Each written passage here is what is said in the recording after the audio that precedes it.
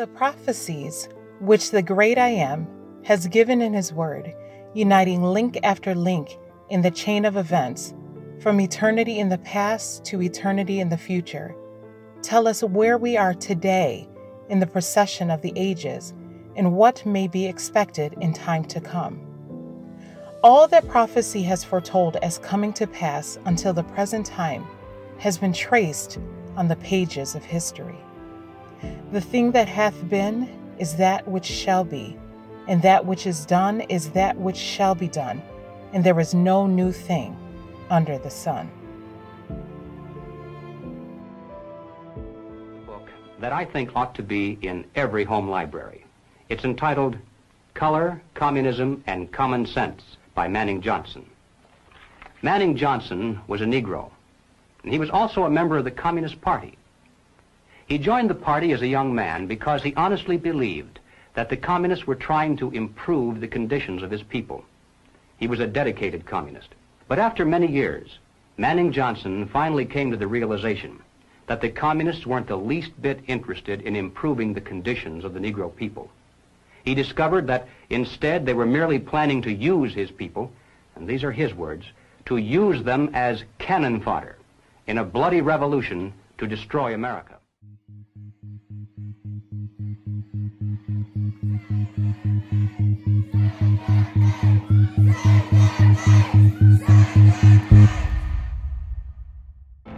This is the watershed moment that has brought the world to its knees. This is the moment for liberation.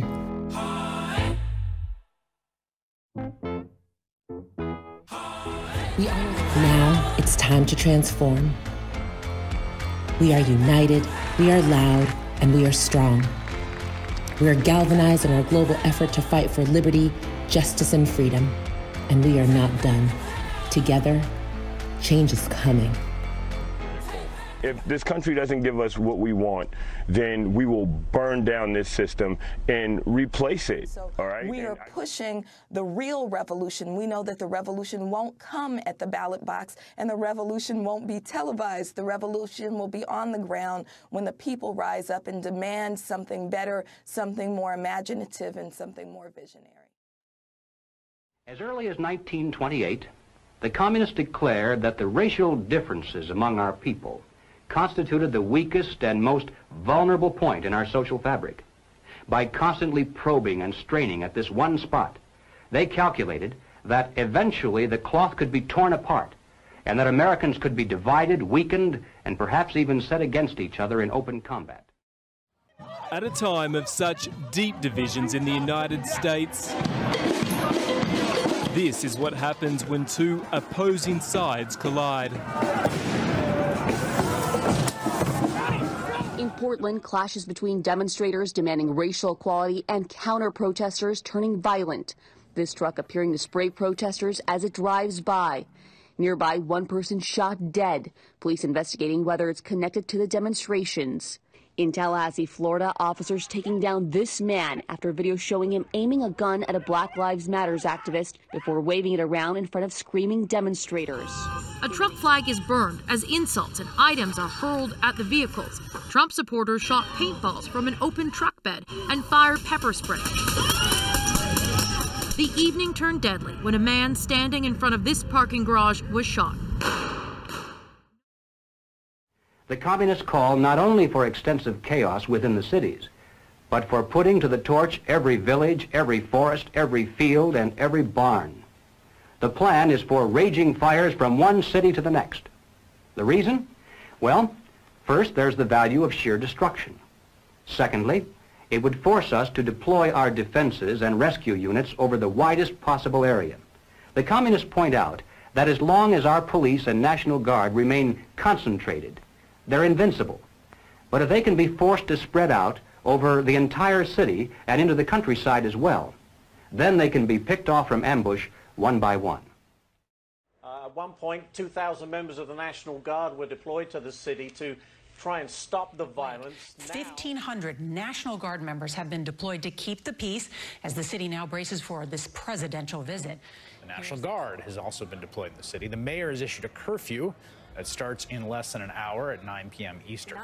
The National Guard has also been deployed to help protect critical infrastructure during any protest. 17,000 National Guard are deployed in 24 states, but according to General Milley, only 2 states have deployed more than 1,000.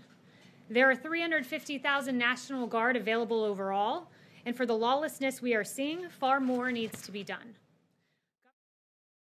We must support our local police. Nothing can be quite so damaging to police morale and efficiency as converting every arrest into a trial of the policeman instead of the criminal. Tonight, with a mounting national chorus decrying police brutality against Black Americans, there's a new call for deep structural reform of policing across the country. Many are now demanding departments be defunded, dismantled, or outright abolished. When you say moving away, are you talking about abolishing police? Yeah, I'm absolutely talking about abolishing police, transitioning away from the Minneapolis Police Department here locally, and investing in community-led safety solutions. I'm talking about like for real abolition, not just watered down DNC version of abolition. We're talking about abolishing the police. We're talking about abolishing ICE. We're talking about abolishing prisons. It's about the very function of police, which originated in slave patrols and have always been used to support a racist order in the United States and the interests of an elite group of people. And so the idea then is reform isn't sufficient. What eventually needs to happen is abolishing the very function of policing. Any all-out minority revolution must create a state of crisis wherein almost all of the male population would be forced to remain in their homes to protect their property and families. The middle class is very large, but it is not accustomed to deprivation and terror. Because of its affluence, it has waxed soft. It has no stomach for massive fire, blood, and violence. When he sees billows of black smoke rising from one horizon to the other, when at night the only light he has to see by is the flickering red from flames leaping into the sky, he'll become paralyzed with fear and panic. He'll run away and hide and do nothing to interfere with the guerrilla bands as they strike at the community's power centers. Across the country, what started as peaceful gatherings protesting the death of George Floyd devolved into destruction. From New York, where police and protesters squared off in the streets, to Portland, where the mayor issued a state of emergency and a city curfew. Everyone off the streets by 8 p.m. after crowds set the city's Justice Center on fire. And in Los Angeles, crowds flooding the freeway, fire burning well into the night.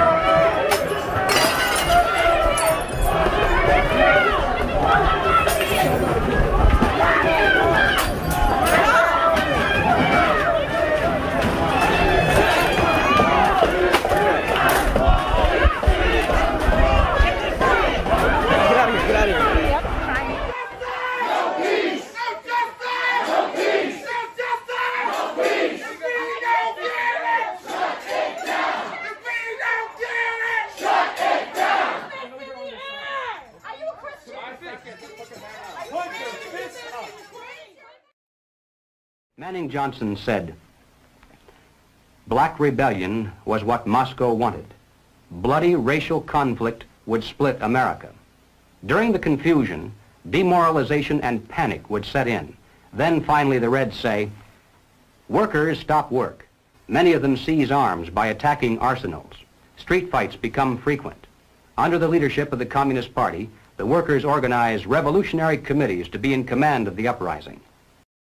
Today, across the country, in more than 100 cities, thousands of service and healthcare workers participated in a strike for Black lives, a union-led protest with workers walking off the job to protest for both racial and economic justice in the midst of the pandemic.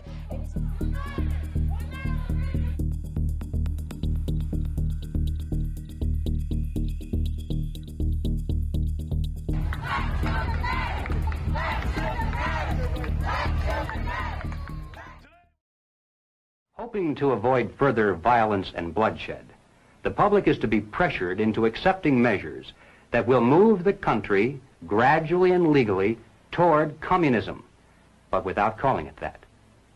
The strategy of the proletarian revolution calls for the quiet conversion of our government into a communist regime, but under the banner of socialism. The new program of the Communist Party on this subject has this to say. The term socialism describes but the first stage of a new society that in its full development is called communism. Socialism is a transitional stage. The criticism is helpful. I also think that it might, I think of a lot of things. The first thing I think is that we actually do have an ideological frame. Myself and Alicia in particular are trained organizers. We are trained Marxists. We need a revolution in order to overthrow this system, bring a whole new communist world into being that can actually ensure the rights of black and brown people. What has all this to do with the communist revolution in America? Well, ladies and gentlemen, it has everything to do with it because the building of socialism is the communist revolution in America. So from your experience living under a socialist and communist regime, what do you think now in America when you hear politicians talk about Democrat socialism? I believe, many times I wonder, am I dreaming? Am I back in Romania? It's impossible. It's not America. Those false promises spread the wealth. Free education, free health care. Defund the police. It's the same type of lies that I heard my parents were told in order to give them the vote for the socialists to be in power. I heard the promises of Fidel Castro, and I can never forget all those who grew up around me, who looked like me, who suffered and starved and died because they believed those empty promises. They swallow the communist poison pill. It's when the government gives you something, they will take from you your freedom.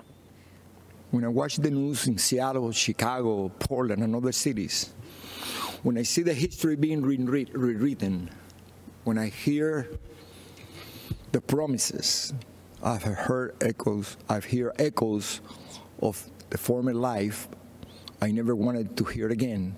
Socialist government, it's a government who will establish a system where the government is your God, not Christ, and will have everything appointed to Christians to persecute the Christians. A few years of violent, sporadic, and highly destructive uprisings will set the stage for the grand finale. After the stage is properly set through protracted struggle, America could be brought to her knees in 90 days of highly organized, fierce fighting, sabotage, and massive firestorm. W tym komunizmie była ogromna beznadzieja i poczucie bezprzyszłości. I że każda zmiana, właśnie wolny świat, komunistyczny świat, to jest wojna atomowa, to był dogmat. Then there was this incredible moment when John Paul said those words, the first domino that started the chain reaction of the fall of communism. Niech wstąpi duch Twój. Niech wstąpi duch Twój i odnowi oblicze ziemi tej ziemi. And when the day came on June 2nd, 1979, and 1 million Poles gathered around Victory Square for their very first Mass with their Polish Pope, that day every communist in Warsaw must have known that their oppressive system would soon come crashing down. When 1 million Polish men, women, and children suddenly raised their voices in a single prayer, "We want God." Together with Pope John Paul II, the Poles reasserted their identity as a nation devoted to God. You stood in solidarity against oppression, against a cruel and wicked system that impoverished your cities and your souls. And you won we can still hear those voices that echo through history. Their message is as true today as ever. The people of Poland, the people of America, and the people of Europe still cry out, "We want God." If communism should ever come to America, we'll face more death, destruction, and human suffering than any people in history has ever faced at the hands of their invading conquerors. It's literally a question of life and death for all of us. History has shown us that as in the past, so in our day, that once the world reels from the effects of these movements, the call will go forth, "We want God." Then the Bible says, the world shall wander after the beast. The time is not far distant when the deadly wound of the papacy shall heal, and she will again bear sway over the nations of the world. It does not now seem possible, but at that time every nation, kindred, tongue, and people shall be brought to the final test of whether they shall obey the commandments of God or the dictates of man.